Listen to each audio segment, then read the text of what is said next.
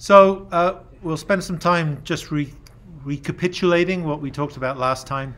But our main goals today will be to take our understanding of what we talked about last time, which is a retardation coefficient, which we defined as bulk density of the aquifer, the volumetric moisture content of the aquifer, and a distribution coefficient.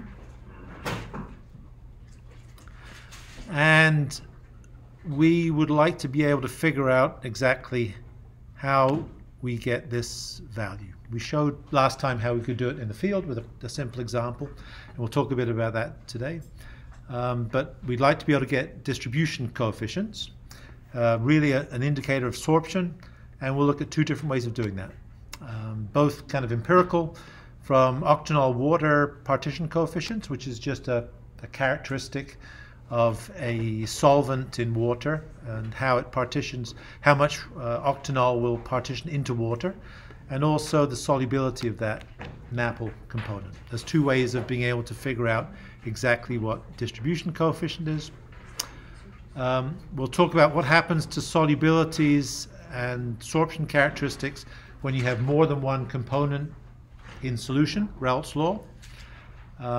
We'll define mass removal rates to be able to talk about how quickly you can remove stuff from the subsurface, and you've already done some of that actually in one of your assignments, and also how to use the information from retardation to calculate the mass that's in place. So those are the things that we'll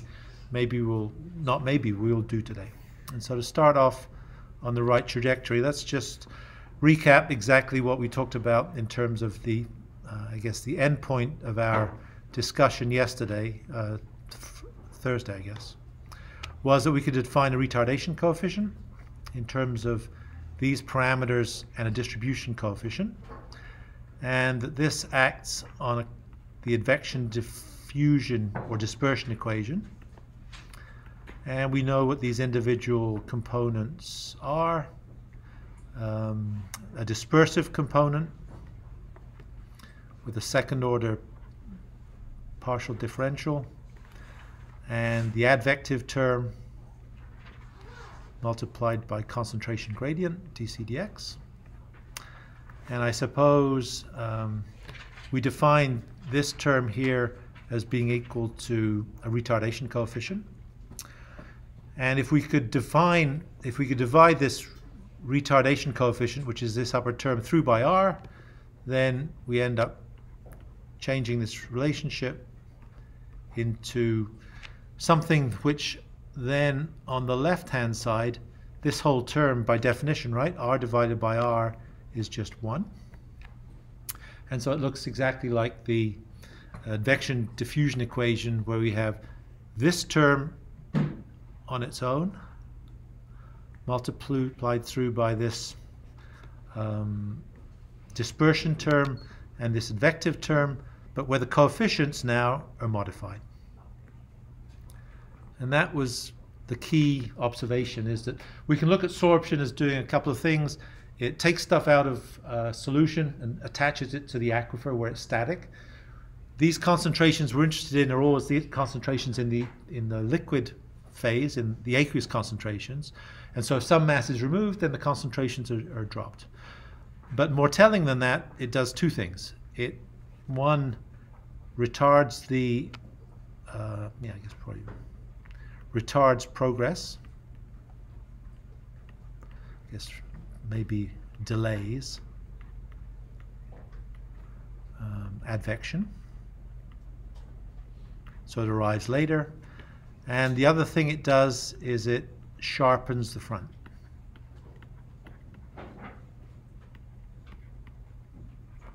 And it probably doesn't hurt to do this diagram that we've always used, and that is that if we look at relative concentration going in, we have some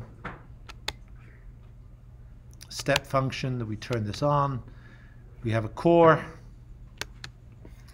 that we look at behavior downstream, so this would be time. This is relative concentration. and we have some retardation curve at the tail end, again with time and relative concentration, C over C0. And if I do this in different colors for the unretarded case, then it does something, whoops, like this.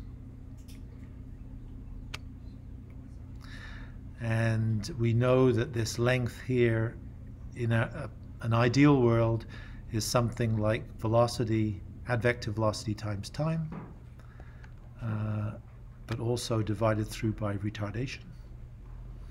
And I suppose this term here would look like this. And this time here would look like, so this time here, just by rearranging this term around, is going to be equal to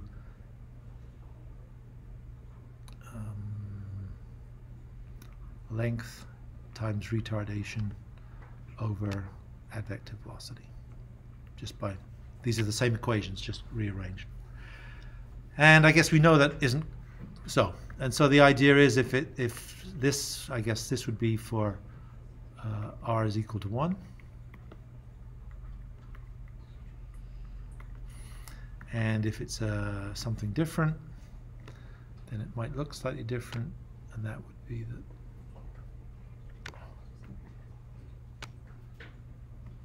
this would be r greater than 1.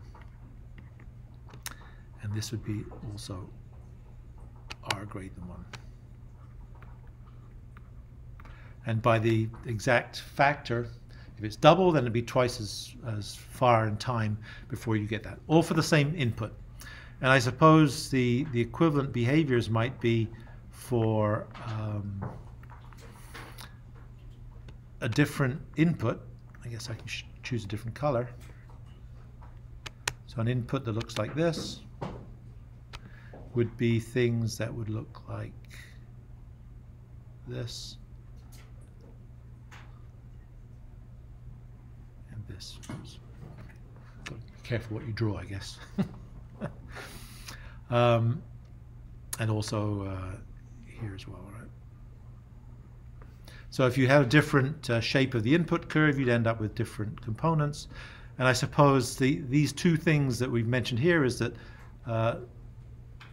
the arrival time is delayed, takes longer to get there, which when the retardation is greater than 1. And when it arrives, I haven't really shown that here, but these should be sharper. They should be more vertical, the retarded ones, because of this effect that you're kind of suppressing the mixing, the dispersion in the system.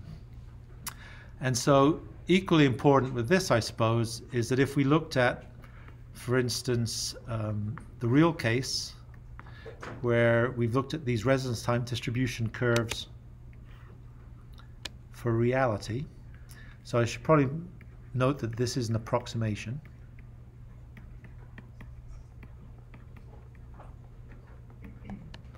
All of these, because we know that this term here isn't always directly an indicator of the length traveled and the arrival time. It depends on the magnitude of the Peclet number. So how much advection is in the system. So if it's a strongly advective flux, this is true. So I guess this is true for a Peclet number, which we define as advective velocity times length divided by dispersion. So for Peclet number, which is greater than or equal to 10, say, maybe that's a good number to use, then this is perhaps true. So for Peclet numbers less than 10, then if we look at these residence time distributions, then we have to worry a little bit about it, because all of a sudden, instead of being this behavior that you have, which is on here, I'm going to move it up so I can write it. This is, so we did these previously in terms of pore volumes, which we called T sub r. And T sub r we defined as the time taken, so this is t sub r, multiplied by the velocity and divided by the length. So you remember that time times velocity is the length traveled, if this is vector velocity, is just the length traveled in a given time for a given vector velocity. And that is equal to L. So in other words, this term is equal to 1 when one pore volume injected at the upstream has arrived at the downstream end of the core. And so this value of TR at 1 is when you get this sudden breakthrough. It's essentially saying that you've pushed in one pore volume that has traveled all the way down the core to the end, and now it's arrived. And we could modify this for the case of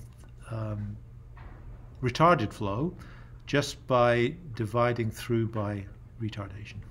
So in other words, if we go back to this equation here and we note that add vector velocity has to be divided through by retardation, add vector velocity divided by retardation is this. For Peclet number, we can define in the same way as equal to add vector velocity times length over dispersion, longitudinal dispersion. Dispersion should be divided by r, add vector velocity should be divided by r.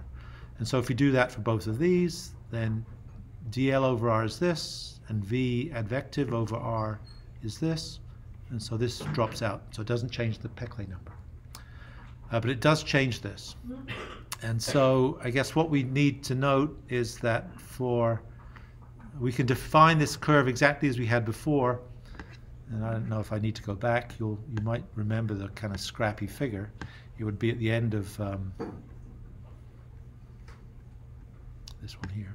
This is the scrappy figure we're talking about, right? Pore volumes on the bottom, relative concentration on the vertical axis, and for Peclet number of 100, or for 10, which is this curve here, or for 1, which is this curve here. These are the residence time distributions. It just says that if you're looking in terms of pore volume and you have a strongly diffusive flow, in other words, the Peclet number is equal to 1, then it just arrives much earlier than the prediction would be from looking at the velocity. Because in the limit, it could be the velocity would be 0, and then you'd expect that this would never, ever arrive. So this is just saying that it arrives faster than the advective prediction would tell you. And so you can use all of the expressions that we talked about to get those curves, which we won't repeat, but you could imagine that this, if I can get back to it, that this curve here would look like this for a Peclet number of 100. I think for a Peclet number of 10, it might look like this. And for, whoops, didn't want it to be straight. And for Peclet number of 1, it might look like this. Which means that it arrives much earlier than the prediction would be. And that's kind of an artifact. It doesn't mean that it arrives earlier in time in reality, but in this dimensionless pore volumes. It means that if you put a diffusive substance in at the end of a core which has no velocity in it at all, it doesn't mean that it will take in an infinite length of time to get to the core. It'll be completely independent of the advection, which is 0. And so it'll arrive earlier than the advective prediction. Okay. So that kind of summarizes maybe our reason for wanting to talk about retardation. It delays behavior. And so since we know that retardation is conditioned on this distribution coefficient, we might like to figure out how we can get this as a function of a couple of different ways. And it relies on an assumption. And the overarching assumption is that in aquifers which have organic carbon in them, then the organic carbon will provide the function of being the main sink to attach material from the aqueous form into the solid form. And so the basic idea is this, is that it's related to the fraction of organic carbon that's in your aquifer. And so if the fraction of organic carbon is large enough, then you could imagine that sorption onto that carbon dominates the value of Kd, the high value of Kd that represents the sorptive behavior. If the fraction of organic carbon conversely is very low, then using a method that assumes that all the sorption in your aquifer is onto organic carbon is probably not going to be a very good analog of your system, because it then completely neglects the sorption that can occur onto the quartz grains in the sand. And so the idea is that the methods that we'll talk about today for estimating distribution coefficients by using these two methods only work well if we assume that all the sorption occurs onto carbon. And so the only cases where we should use these are cases where the fraction of organic carbon in the system is greater than 0.1%, because otherwise we won't get the right results. And if we do that, then we can calculate the organic carbon partition coefficient as a function of the, or Kd as a function of the organic carbon partition coefficient, where, for instance, we could define Kd as equal to the organic carbon partition coefficient multiplied by the fraction of organic carbon. And this has to be not a percentage, but a decimal, right? So if it's 0.1%, then that's a tenth of 100, so it's a thousandth. So this would be 0.001. And so that would be this minimum value that we could use here. And so long as we can get this value somehow, then we have a way of being able to get Kd. And if we know Kd, then we can use that to be able to estimate retardation, and therefore you can use that to make predictions about what your plume will look like.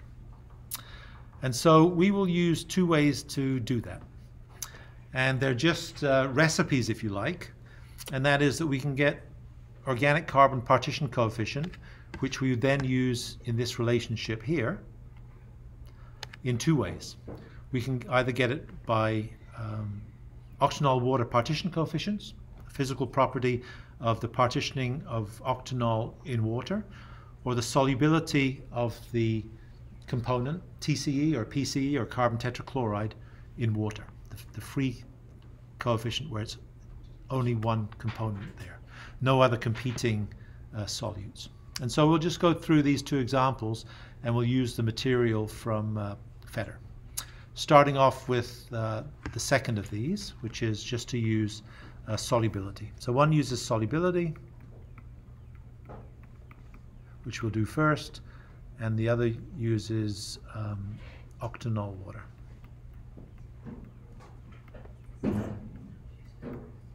Jesus Christ, he's not going to help you.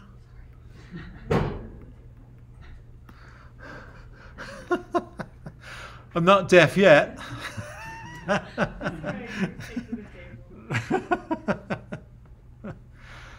have to scrub that off the video. Don't want to be done for blasphemy. All right, so here's the idea. So if you go to Fetter, I don't know how many of you bought Fetter, but if you didn't, then you have it all online anyway, albeit a bit blurry.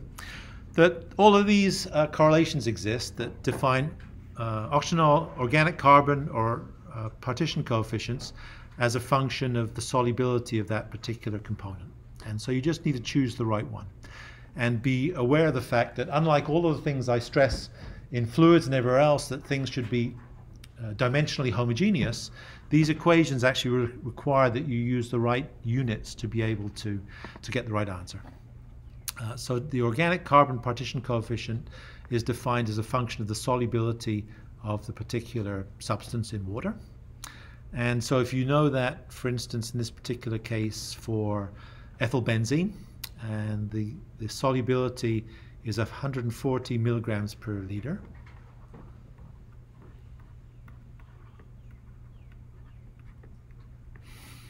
then if you put that in here, so 140 log 140 has to be something a bit bigger than 2, right? Log 100 is 2, log 1000 is 3. It turns out to be 2.15. And so if you put 2.15 in for this particular term here, which is exactly this, multiplied by 0.55. Subtract that from 3.64. You end up getting 2.46. That's the log of the organic carbon partition coefficient. If you 10 to the exit, so you multiply 10 to the power 2.46, you get something between 100, which would be 2, and 1,000, which would be 3. So it ends up being 288, and that's the organic carbon partition coefficient in milliliters per gram. And so if you know that that's 288, and then you could use that directly in here. What is it, milliliters per gram? Yeah. Just need to be careful with your units. And that gives you a value of Kd, which will be in the same units because this is just a fraction. So if it's 0.1% in your aquifer, then this is 10 to the minus 3 to do that. Okay, so that's it. The other way you can do it is by octanol water partition coefficients. Again, it's a recipe. And so if you skip to the second page here, you choose the appropriate recipe. See if I can actually read this stuff here on the board. And so here's just one of them up here. I'll blow it up. It's equal to 0.63 times the octanol water partition coefficient, which gives you KOC directly. And so you need a value for the octanol water partition coefficient. And if we do it for benzene, that value is 1.92. Or the log of that value is 1.92. So, is that right? Oh, no, this is it up here, 2.13. So the log of the octanol water partition coefficient is 2.13. And so if you 10 to the exit, 10 to the power 2.13 must equal 135, which is below here. And if you then substitute that value of into here times 0.63, you end up with 82.98.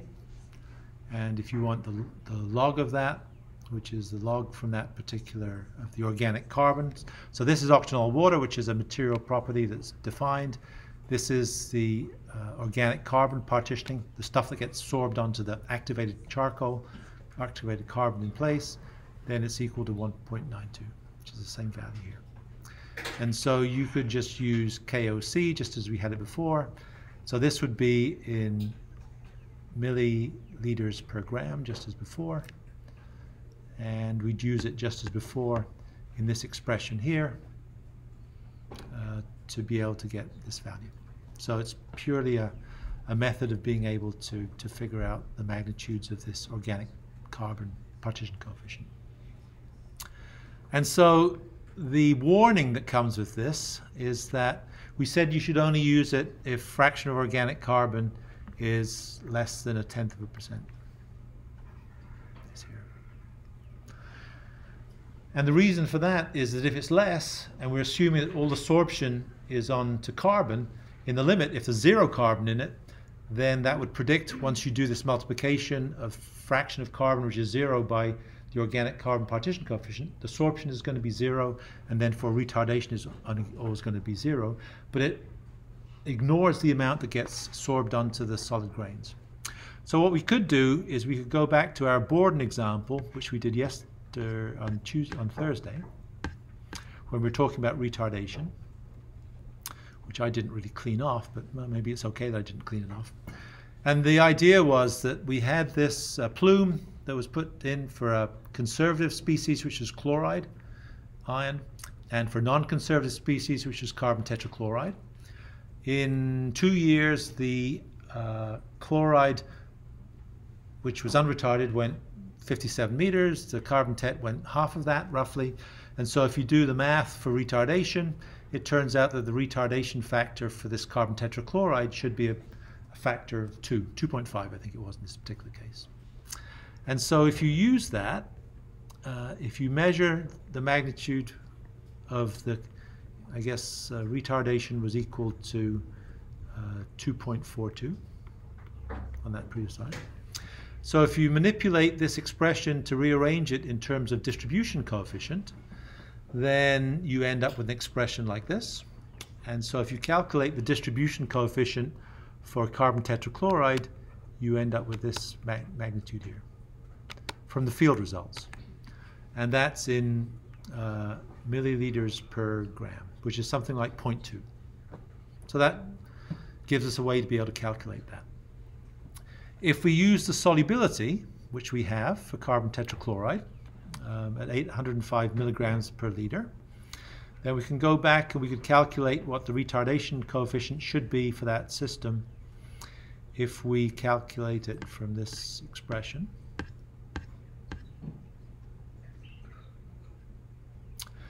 And so this is the math. So solubility is 805 milligrams per liter. We put it in this expression, so log of this is going to be close to 3, I guess, right? Because it's almost 1,000. So it's actually 2.9, I suppose.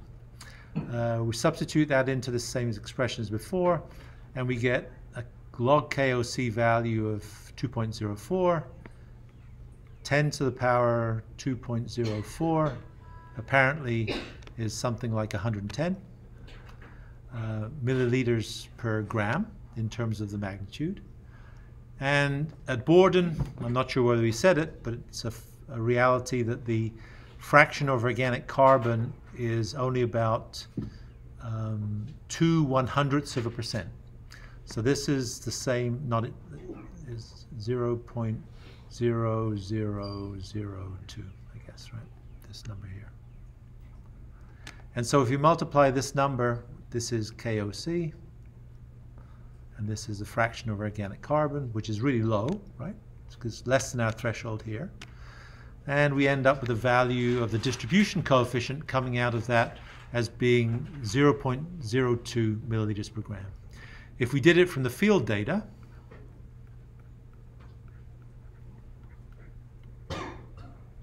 we ended up with something like 0.2, so 10 times larger.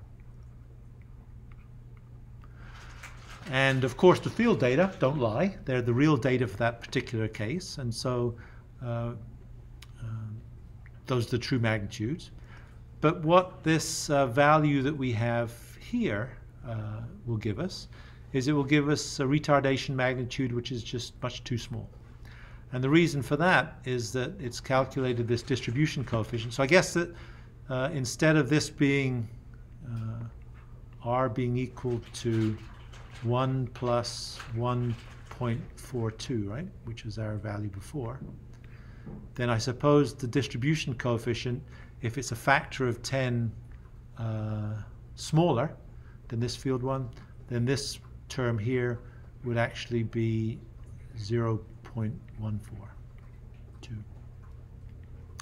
And so for the field value, which is this,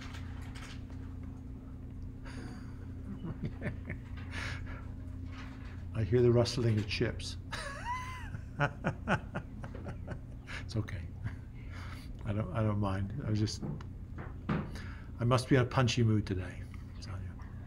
So this is the estimate, I guess. And you're probably already ahead of me. This would be 1.142, which is a factor of, well, it's 2.4 instead of 1.1 instead of 2.4. And so it would predict a different behavior in the field. It would predict that it was almost not delayed at all, right? It would predict that the plume was almost coincident with the location of the plume for the chloride. So I guess it would predict that the true chloride plume would exist somewhere like here. Sorry, the true carbon tet plume would be something like this. Instead of being delayed by a factor of 2.4, it's delayed by a factor of 1.1, which would be partly overlapping it. And so it's useful to be able to get the magnitudes from the system that make sense. So beware in using that equation, that don't use it if your organic content is less than 0.1%. If you look at values for retardation coefficients in reality, in the field, then there's some here, not very legible. But these are actually plumes which are shown later on in here. I'll show you this. We'll get to this later. So this is another poorly produced table out of Cohn and Mercer, one of the EPA reference texts, which is actually available to you online, is that a variety of plumes emanated from a bunch of different Superfund sites, from Ocean City, New Jersey, Mountain View, California, Sunnyvale, Cape Cod, Massachusetts, which I think is Otis Air Force Base, a landfill in Ontario, again, Silicon Valley, and maybe this is the Rocky Mountain Arsenal, the shapes of the plumes. But the magnitudes of the retardation for these varies depending on the components that are present within the dissolved stream. And so you probably can't see these very well, but this is between 3.5 and 3.8. This is 12, this is 33. Bromoform, chlorobenzene, trichloroethane. So the point being that it depends on the individual components which are dissolved in the water. So a cocktail gets spilled that has multiple free phase components in it. They may be miscible with each other, but not miscible in the water. They then dissolve, and as the plume gets carried downstream, they sorb at different rates, because this implies that if they have different retardation coefficients, then the KD values for each of these must also be different to each other, right? So the KD values will vary depending on the individual solutes. And of course that makes sense, because if we look at our way of being able to predict these behaviors through, for instance, solubility, the solubility of each of these components in water will be different as well. For TCE, it's something like 1080 parts per million, I think. Parts per million, and it varies for different components, and so you'd expect that the distribution coefficient values for each of these would be different. And so they vary in different circumstances due to two things: the solubility of the different components and how they get retarded, and also how much sorbing carbon there is within the system. And so in some cases where there's not much carbon, they're not retarded very much. In some cases where there must be carbon, then they must uniformly be retarded a fair amount because of the effects of that specifics of the aquifer, which of course is what all of the contaminants see, because they go through the same aquifer. So we get some magnitudes of these, which you see are in the range between 1 and in the low,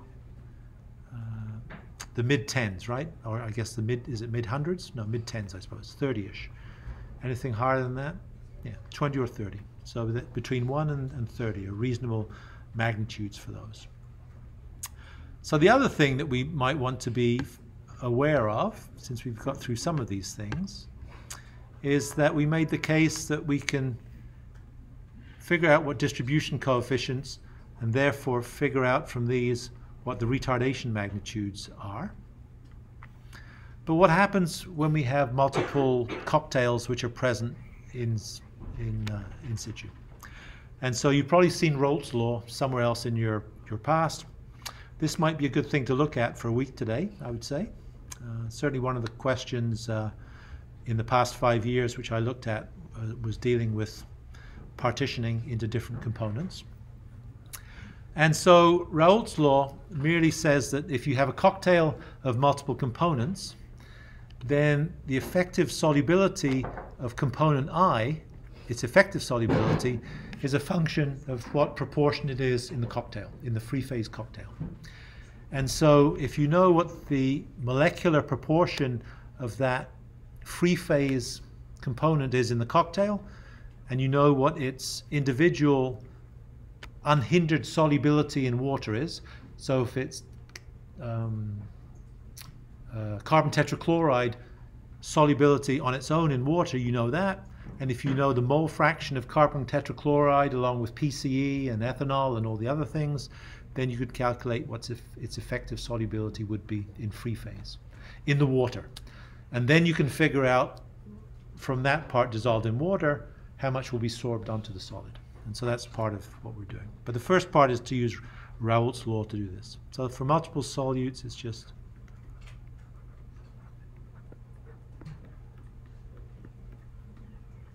law. And so I think there's an example here from Smithville, one of the real examples in your assignments. And that is to look at the distribution of different components. So TCE, trichlorobenzene, perchlorobenzene, PCBs rather, polychlorinated biphenyls, I guess, PCBs, stabilizers, I guess, for high temperature systems. And the free phase components by weights are 2, 10, 50, and I guess by default 38%, so they add up to 100.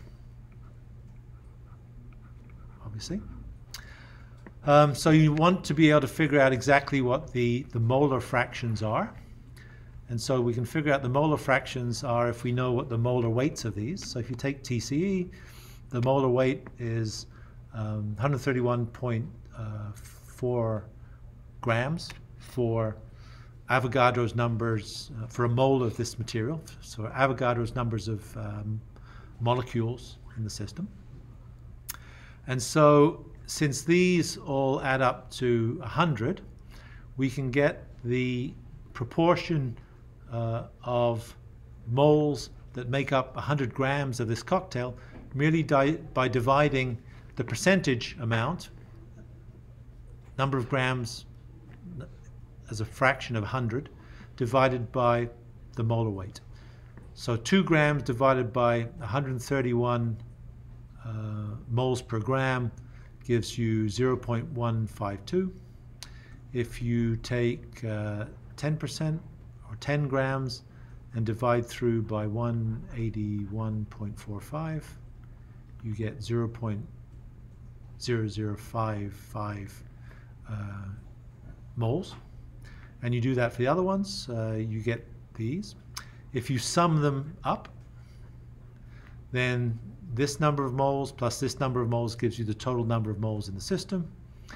And then if you take the molar fraction, the mass, the molar fraction divided by the total molar amount, then it gives you the molar fraction.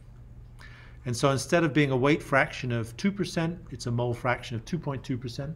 They're only distributed by how much these are disparate from themselves. I guess if they're all the same molar weights, these would all be in the same proportions as these percentages, but they're not. The heavier ones end up having slightly lower mole fractions because they're heavier. And you use these as the percentages to multiply by the true solubilities. And so the mole fraction of TCE is 2.2%. The solubility of free phase TCE in water is 1060 milligrams per liter. And so if you multiply 2.2% by that, you end up with 23 milligrams per liter, which is the effective solubility. This is the effective solubility when it's competing with other components to get into solution in water. So only so many solubility sites, I guess, in water you can think of it. And some of them, many of them are taken up by TCB. I guess most of them are taken up by the mineral oils for these. And so you can calculate from these exactly what the equivalent solubility would be. And so these would be the actual concentrations, the maximum possible concentrations of these individual compounds dissolved in water present within your system. Okay? And so you can apply that if you know the relative weight percentages to be able to calculate the molar fractions, and then just multiply the molar fractions by the free phase solubility of that system. Okay? So that's figuring out exactly what the concentrations would be when they're competing. And so now, if you know the rate at which you can dissolve effective solubilities for phase I,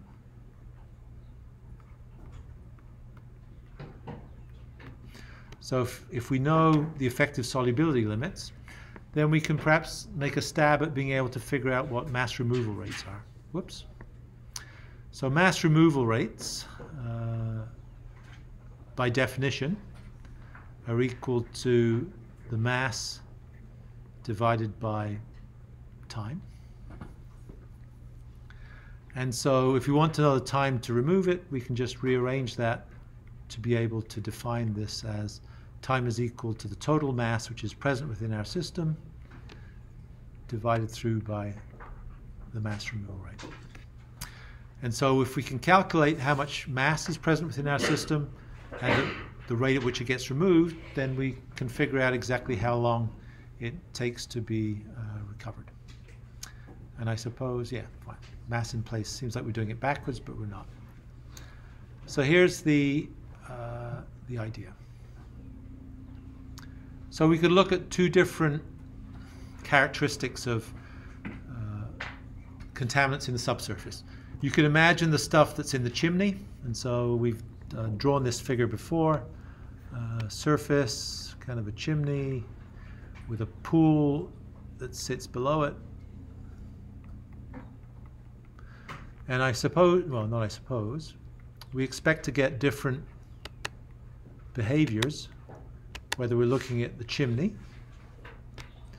which would have a certain amount dissolved in it, like this, or whether we're looking at a lens, which is present within the subsurface. And if it were a NAPL, this lens would have stuff flowing on top of it and flowing below it. And if it was a distributed component here, it would just have stuff flowing through it. And so what we'll do is we'll just look at each of these two idealized cases as representative of these two features of a typical distribution of free phase material.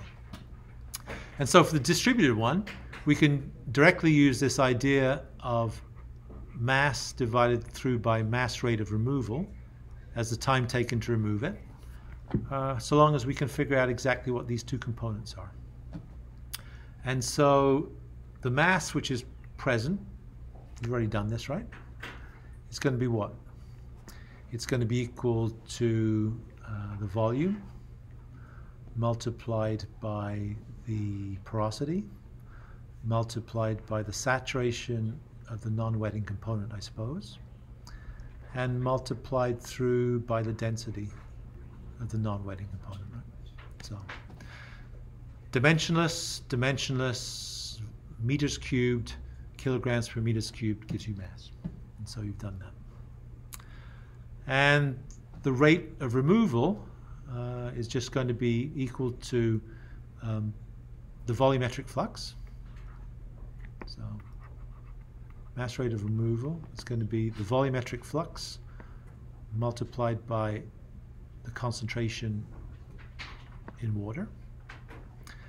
And the volumetric flux is going to be the Darcy velocity multiplied by the cross-sectional area multiplied by CW, which is the same as the advective velocity multiplied by porosity, because we know that advective velocity is just Darcy velocity divided by porosity, right, in the past, times area times concentration water.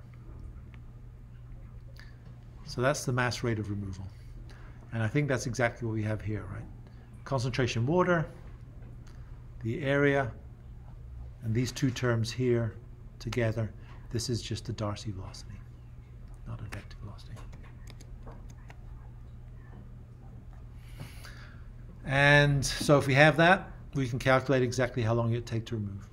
And so just to cement the idea in your minds, just to do a quick example, you've already done one of these, I think, right? Assignment 4, I think, was that. If you take a soil, meters cubed, you have some water going through, it has some hydraulic conductivity, has a hydraulic gradient of 1 in 100, so 1 meter drop in every 100 meters of flow, a 30% porosity.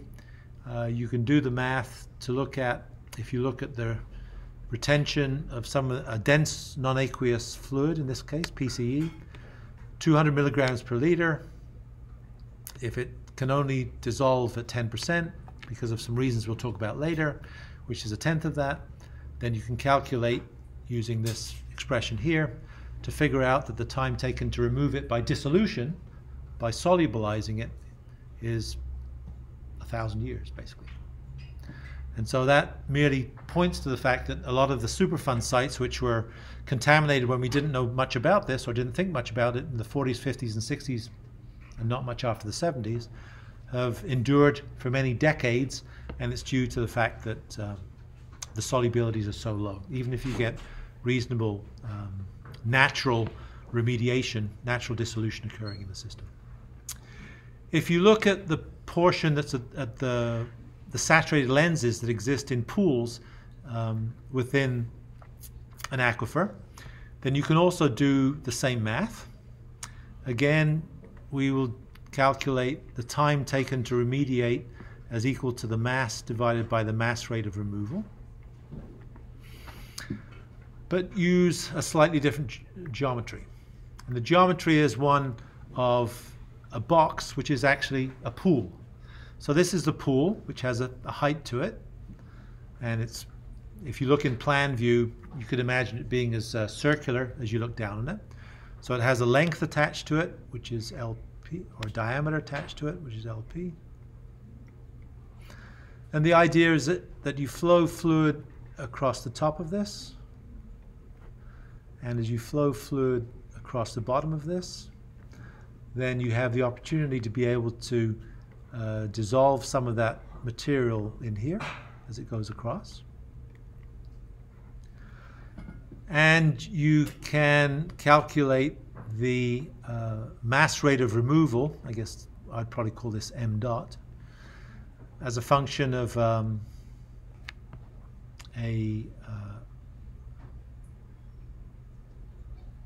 as a function of characteristics of this. And so the features of this are, this is dispersion coefficient. In other words, the mixing of this allows you to mix fluid and kind of replenish it from here by dispersion. The advective velocity, pi because it's assumed to be a round pool in plan view, and the diameter. LP is just the diameter of that. And so this equivalent dispersion coefficient would be given by our coefficient of vertical dispersion we talked about before. I guess we've called it, I think, d sub L. And so molecular diffusion, so this would typically be something like 10 to the minus 9 meters squared per second. I don't know what that is in year, but a year is something like 10 to the 5 seconds, so you can calculate that. This would be advective velocity, so whatever that is. And we said something about this being alpha transverse. Actually, we said something about the longitudinal value being something like the length of the plume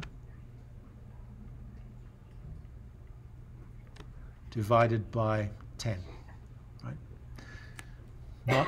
Not a function of any physical properties, just the size of the length of the plume. Because the idea is that as the plume gets larger, its chance of being able to find a big high conductivity fracture or flow field increases. You double the size, you double the chances of it finding a very permeable feature.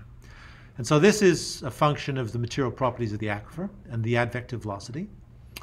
I suppose, and also this is the solubility. So I guess this is what we've called effective solubility of component I. And this is the porosity. And so if you wanted to, I guess you could check the dimensions of this. Why don't I do that? So dispersion is in meters squared per second. Advective velocity is in meters per second. And 1 over length is in 1 over meters. So together, this is in meters squared per second squared. Square root of meters squared per second squared is meters a second, so it's a velocity. Multiplied by concentration, so this is a mass per unit volume. And this is dimensionless, right? No dimensions. So the units of this are going to be in meters per second. So this is in, overall it's kilograms per meters cubed times meters per second, right? That's what's left here. This is to the power half. And so it is in kilograms per meter squared per second. And so physically, I guess what it represents, if I draw this out, is if you look in plan view at this poker chip, this lens, which is this, right? This thing here, then it's looking at the amount that comes off per unit area.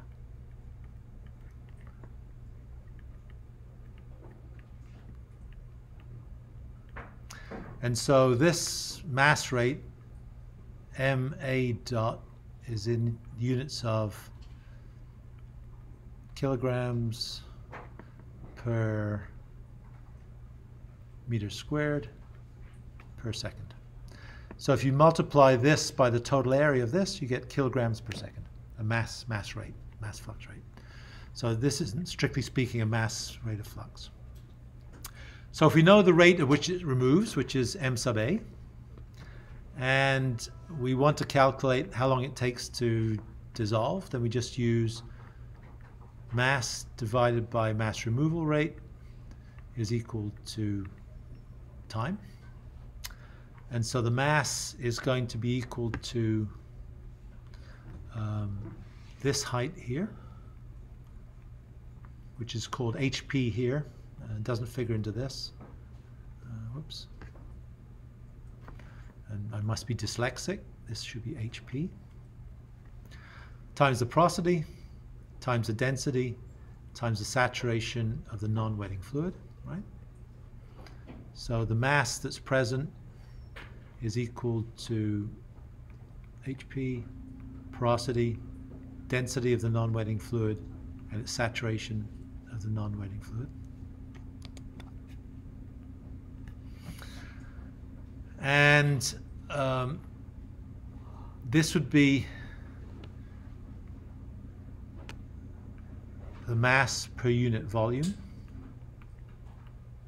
And usually we'd multiply through by volume to get the total mass, but here we've just multiplied by the height because, just make sure that's, I'm not dividing through by this, I'm just merely making the case that this is the units of this.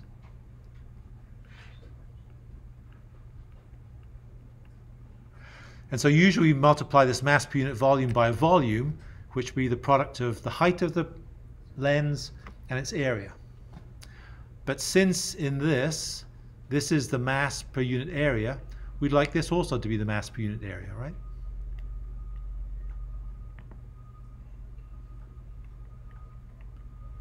And so we don't care about that.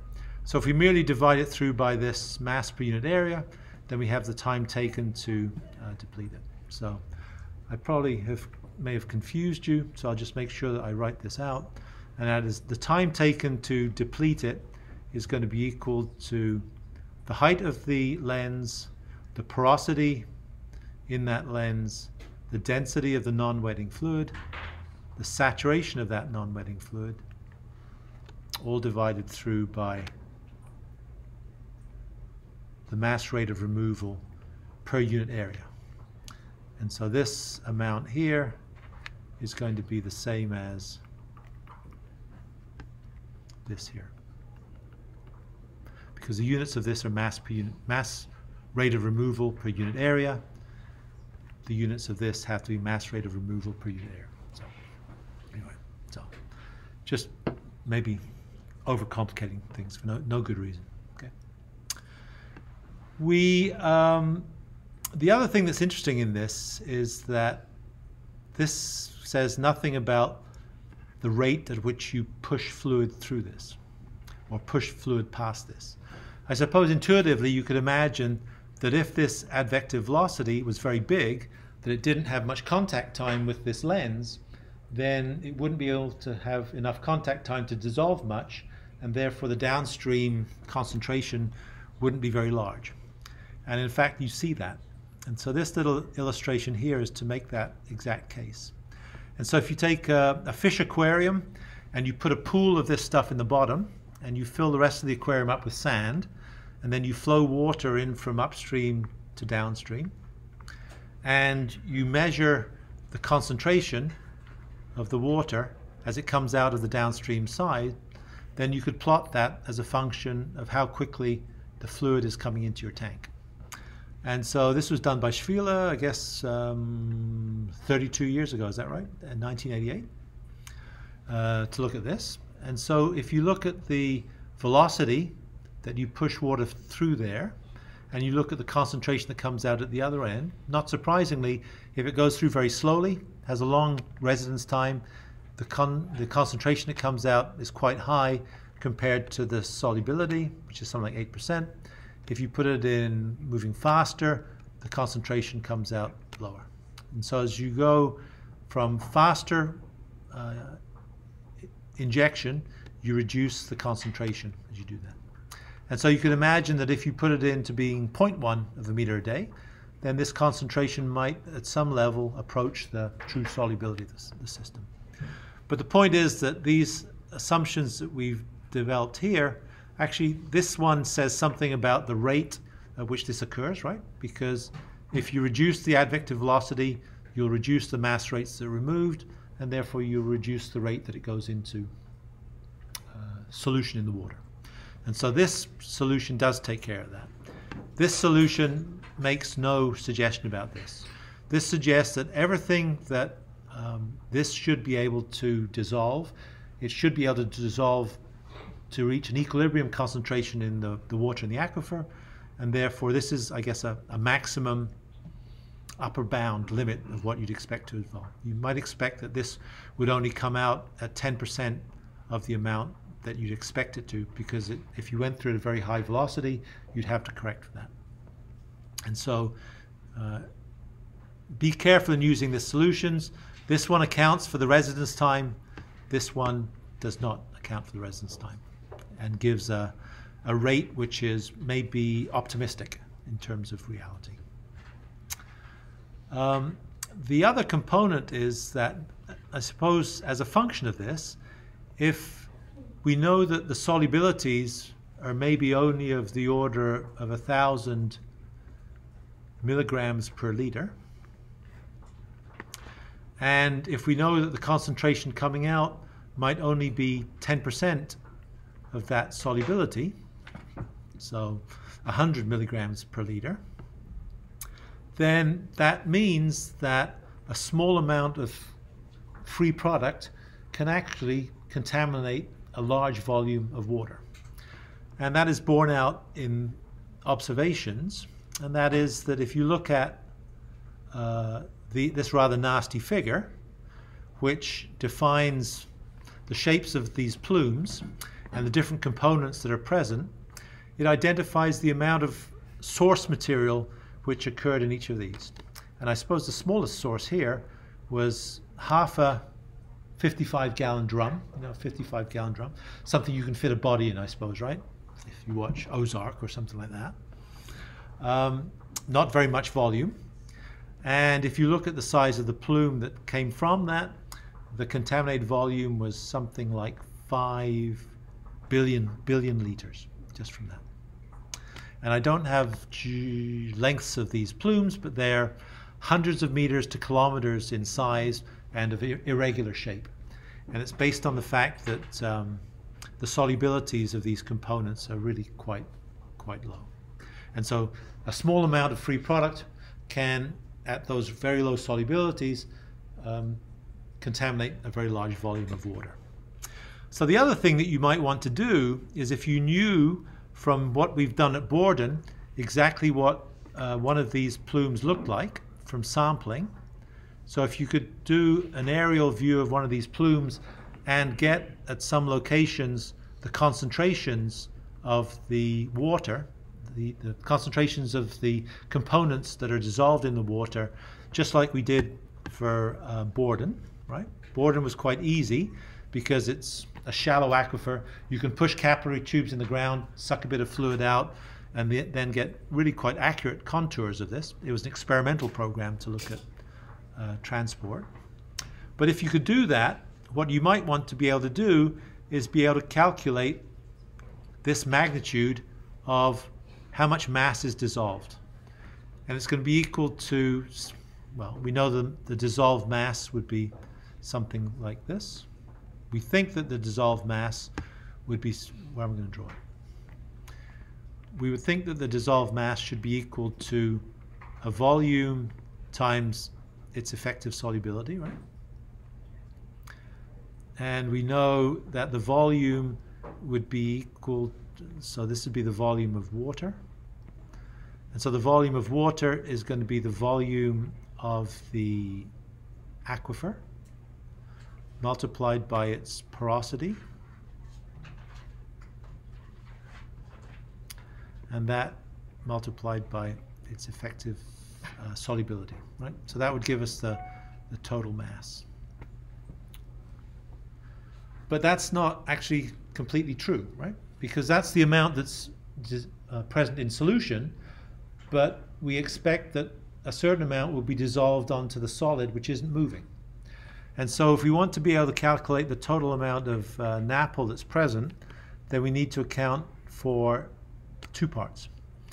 The part that's dissolved in the water, but also the part that is present in the sorbed mass.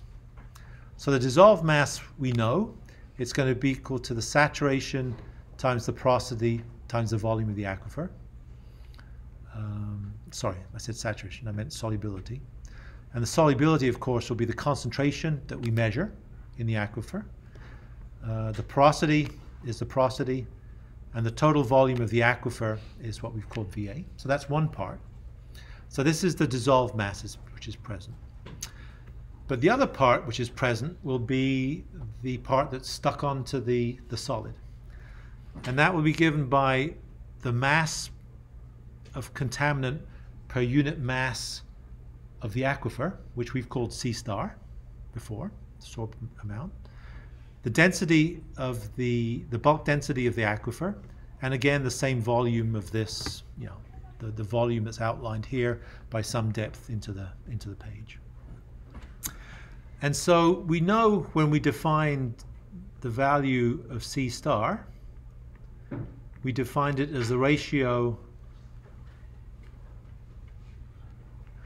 well, we defined it as this, but the definition of this, if you remember, was the idea is you take a beaker, you put